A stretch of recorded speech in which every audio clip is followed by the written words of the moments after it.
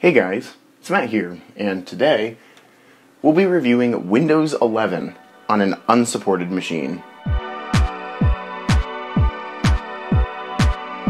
So here's Windows 11. It's running perfectly fine, and you can actually see, I'll move the chair just a little bit, you can see it's running on an HP Compaq DC5700. This computer actually did not officially support Windows 11 to begin with. I actually had to do a CPU upgrade. What was originally in here was a Pentium 4 of some kind. However, even though the Pentium 4 is a 64-bit CPU and should theoretically meet the requirements of even Windows 8, it won't run Windows 8 on a Pentium 4. You can run the 32-bit version, but the 64-bit version will not boot. Yeah, older Pentium 4s cannot run any newer version of Windows that's 64-bit unless it's like Windows 7. So with this CPU upgrade, I actually now have Windows 11 running perfectly on this computer. I've got all the drivers set up, I've got everything set up that needs to be set up. You even had the graphics driver out of the box. The only thing I needed to install was the sound driver, and even then, these speakers still worked. It was just the internal speaker on the front of the case that did not work, and I needed a custom driver for it. So it was already very compatible to begin with. Now with Windows 11, you can actually see it is fairly responsive. Even on a spinning disk drive, I can open up like settings.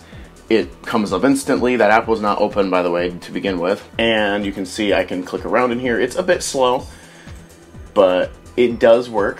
One thing that you might notice immediately, though, is that there's no transparency. That's because of the driver. I actually am planning on putting in a different graphics card in here, and for a different reason than you might think. So far, honestly, this computer is working perfectly with Windows 11. There's no issues. Even though this computer is completely unsupported, it doesn't have a new enough CPU. It's a Core 2 Duo. It has no secure boot, which breaks that requirement. It has a TPM, though. It's a TPM 1.2, which Windows 11, up until very recently, required a 2.0, but then Microsoft kind of realized all the backlash and calm down some of the requirements. So this computer actually might be a completely supported machine once Windows 11 actually comes out. I don't think so, though. I'm pretty sure that I'll need to do an upgrade, like do a manual install. I don't exactly remember what Microsoft said you need to do. But running this here, like if I open up the Microsoft Store, that came up instantly. If I open up like Notepad, which is not a hard application to open, that opens fine. You can see this is kind of, there's not really any tearing.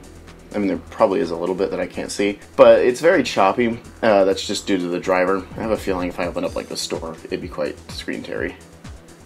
No, that's actually not, there's no tearing. It's quite laggy though, but there is no tearing. And you can see here, because of the broken driver, the search icon kind of doesn't look very good. It's just a circle. Don't know why it did that, but that's just why I honestly don't know why it did that. So why did Microsoft stop supporting these older machines? This computer very well is completely supported with running Windows 10. Now, the reason why I think this is the case, and I've actually seen quite a bit of things online, the reason why they require 8th gen CPUs and TPMs on this is due to security. Microsoft seems to be betting on a lot of security features that were baked into 8th gen i-series processors and 2nd gen Ryzen processors. They were betting on that to run Windows 11. However, people didn't understand that. Microsoft never told anybody that. I actually don't even know if they've still officially said anything about it. It's just, I think it might be speculation. But they cut off these systems, and even though they're completely capable of running it, just because they don't have a certain security feature means that they can't run it. Now, they actually, this is not the first time Microsoft has done this, but they did this on quite a smaller scale by requiring a feature on a processor known as NX. NX is a feature that most CPUs nowadays have. You really wouldn't want to run Windows 10 on a system that wouldn't support NX anyways, because the CPUs would be that old. But it's an arbitrary limitation anyways that shouldn't be a requirement to run Windows, because NX is only really, it's called no execute. It's a virus protection thing, but technically speaking should not be a requirement to boot Windows. But my Sony Vaio system that I've got back there, it's not on camera, but it is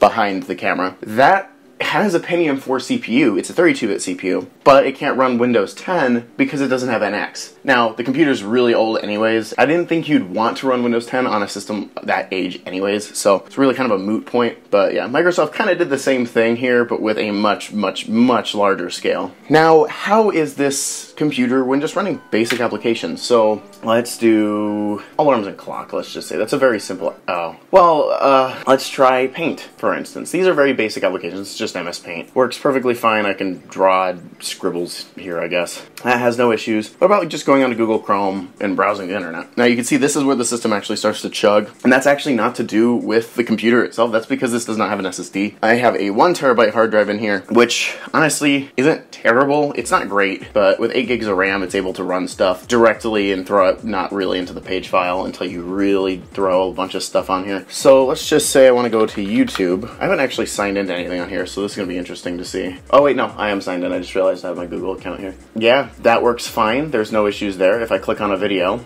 So you can see, I'll full screen this here. And it's running in 1080p, that's the auto. It doesn't really look like 1080p though. I think it's still trying to render it.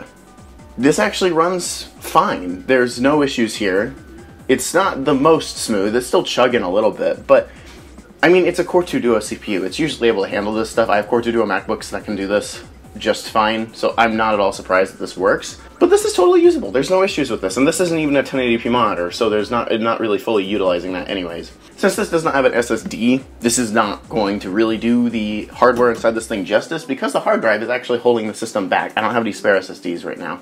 So if we open up, like let's just say the clock here, that's fine. There's no issues here. That came up pretty quickly. Again, it's kind of laggy because of the drivers that I have and the internal chipset. I think it's just like a GMA 950 or something like that. Windows 7 supports like full transparency and all that, but they cut that in like Windows 10. These older systems can't actually run the blur effects that Windows 10 and Windows 11 use. I don't exactly know what the reasoning behind that was, but considering the fact it's already kind of choppy when opening these, I can kind of see why they did that, because it probably did help with performance. Even though I do have transparency turned on, it is ignored because it's disabled. No hardware, there's no issues with hardware. If I were to open up like the device manager, I can't type, but it still picked it up. If I were to open like the device manager, you could see here, there are no driver issues. You can see no issues with anything here, no driver conflicts, no nothing. Everything works. So yeah, obviously since this is just a Core 2 Duo system, it's not really going to fare well in like benchmarks and other things. It still is completely alright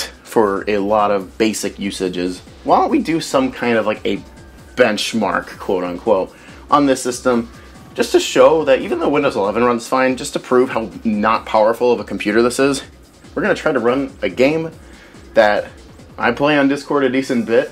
It is called Uno, if I can get this thing to open. So we're going to be trying to run a game that shouldn't be all that difficult to run on this computer. I actually already have it installed because I was testing it a while ago. Uno. This is kind of a meme in a Discord server that I play it in, but we'll just show you how not so powerful this computer is. It really is not a powerful computer by any means. And there you go. That's how bad that this thing runs just the menu. Like, that's not good. I'm not going to finish a game, but I'll just hop into one just to show you how bad this computer is. If I do online, by the way, this computer is so laggy that it actually will kick me out of one, so I can't actually do that. So we're just going to do a single player. That just goes to show how slow this computer is. Well, I don't know how much footage I just lost there because my camera decided to quit recording as I was trying to do this, and of course I got plus forward. You can see this doesn't render right, but yeah, you can see this just runs bad. This doesn't run good, and honestly, I'm not really willing to finish this game, so we're gonna Alt F4 out of that. This computer is still perfectly capable of running Windows 11, even though it doesn't run games and stuff that good, it still runs the operating system perfectly fine. So that's kind of interesting that it does that, and finally, just for the end of the video, let's actually just do a boot up test. I'm not going to start the boot up timer until I actually select the option in the boot menu, because I actually do have Mac OS installed on this computer. You will see a future video on that. That's actually why I have a Mac keyboard connected. You can't see it, and start.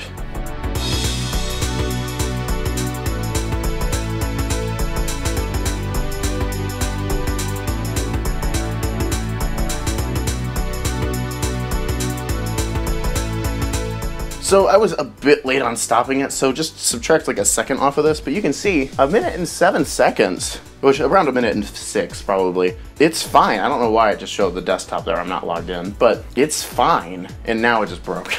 Would I recommend you use a computer like this on Windows 11? Of course not. I think a Core 2 Duo with Windows 11 is fine, but the graphics that are in here surely are not, and I would suggest that you get a better graphics card. And this computer, of course, loves to be a pain, and it actually doesn't have a dedicated graphics card. Like, it doesn't have a PCIe X16 slot. It has some slot called the ADD2 slot, which looks exactly the same as PCIe X16, but it doesn't work with anything that's PCIe X16.